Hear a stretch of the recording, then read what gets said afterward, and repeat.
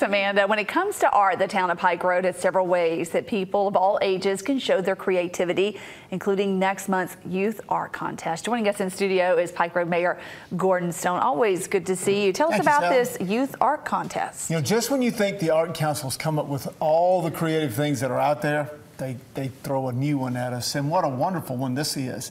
So every year we have the Plein Air Art Festival, which is coming up in October, the 19th through the 21st, and hope people will come participate. It's 13 years of that.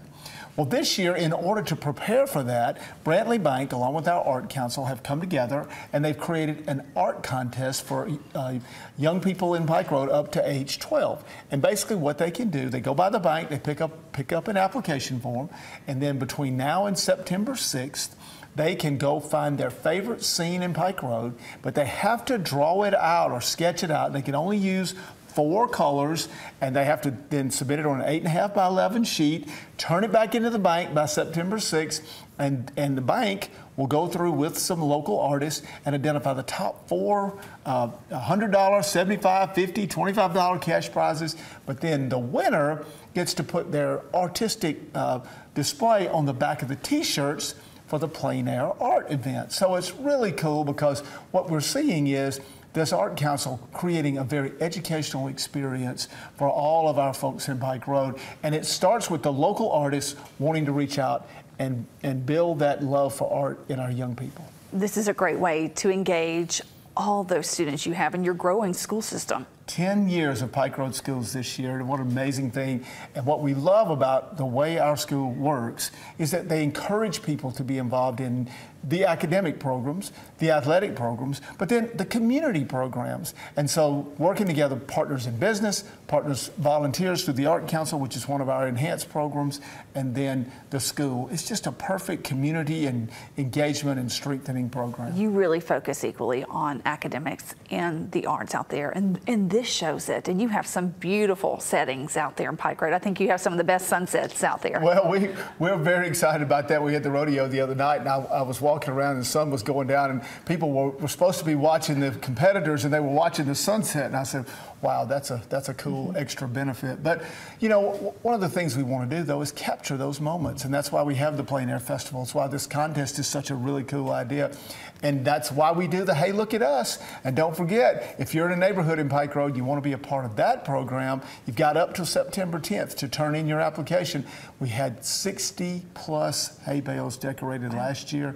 Just another way that our kind of comprehensive engagement program involves the arts. I'm always amazed at what people can do with hay bales. Remind us what that event exactly is. Well, it started, as I've told this story many times, it started by you know, periodically you ride down the road and you see a farmer who's turned a hay bale into a Halloween decoration or something like that.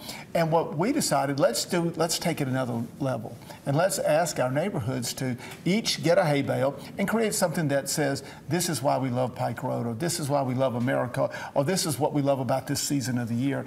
And then what we do is we go get external judges to come in, and they kind of rank them by creativity, they rank them by messaging, all kinds of different categories, and ultimately select a winner. But the fun part is over 1,000 people in the community, a community of 11,000, over 1,000 have been involved in, last year at least, in the preparation and the display and the building out of these hay bales.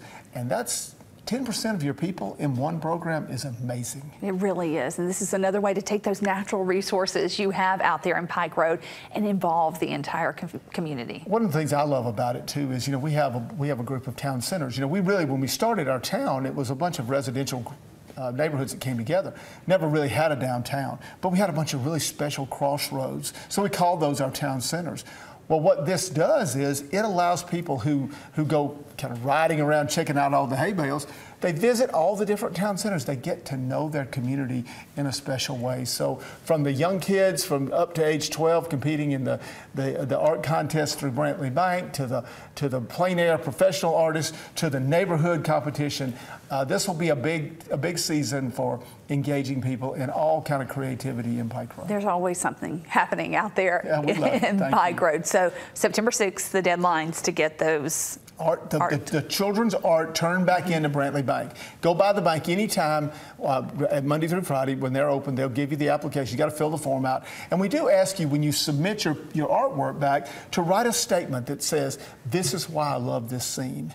Because we want to capture that in the words of the artist, as well as kind of the imagination that goes along with viewing that art. And then the hay bale. Oh, yes, September 10th is the deadline for you to get your hay bale ordered, and then we'll have them delivered. So start organizing your team. Be creative. It's going to be a lot of fun. Can't wait to see what folks come up with this year. It's always great. It's always good to see you. Thanks for joining us. Sally.